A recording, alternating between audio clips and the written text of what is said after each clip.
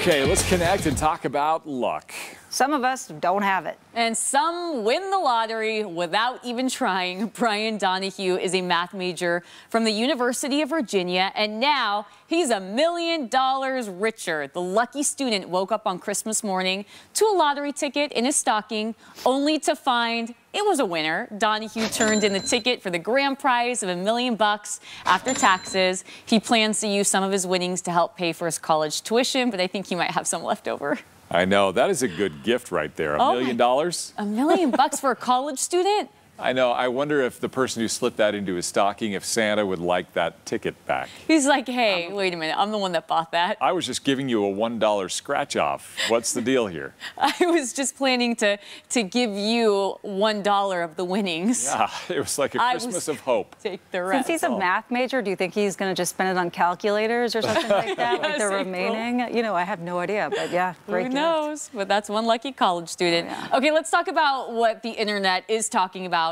This Canadian politician is getting roasted on Twitter. He tweeted this picture. It says, even after a 12-hour shift at the hospital last night, my wife still has the energy to shovel the driveway. God bless her and all of our frontliners.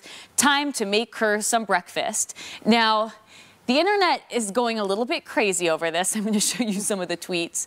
This person wrote, "This might be rage shoveling," signed a woman. Yeah, I know. Which made me laugh. This one says, I don't know what's worse, her having to do this with you inside, her doing this after a 12-hour shift, her doing this while you watch, her doing this while you cook eggs over easy. I think you taking a pic and posting it is the worst. That takes the cake. So a lot of angry folks on the internet right now. But you know, we don't know the circumstances. We don't know the circumstances. Maybe he couldn't shovel. Maybe she likes. Give the guy the benefit of the doubt. Can we see her again? Because I want to see if she was rage shoveling. Yeah. You know, she's putting her back into it, but... When she gets home after a 12-hour shift and her husband hasn't done the shoveling yet, that's rage shoveling. That shovel's going to be used as a weapon. If that's what she's doing. I think you're onto something. But maybe he's got a broken leg, you know. He's in a cast upstairs. Just not showing it, so we don't know. We don't know. Don't pass judgment. You're right, April. Let's take a look at today's Totally Random poll. We're going to take an updated look at our results. We want to know, is your significant other under a different name in your phone? 40% of Utahns say yes, 60% say no. A couple good responses. Linda, I like hers.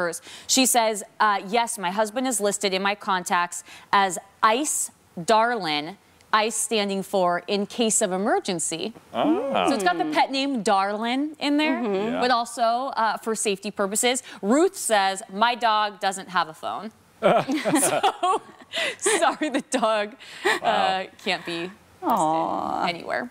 So kind of fun to see all the different names that people, or we haven't seen a bunch of different names, but to see that people we've seen a few. Yeah, especially in Dan's is my favorite.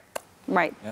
Yep. I was about to say big boy, but it was bad boy. Yeah, you know it.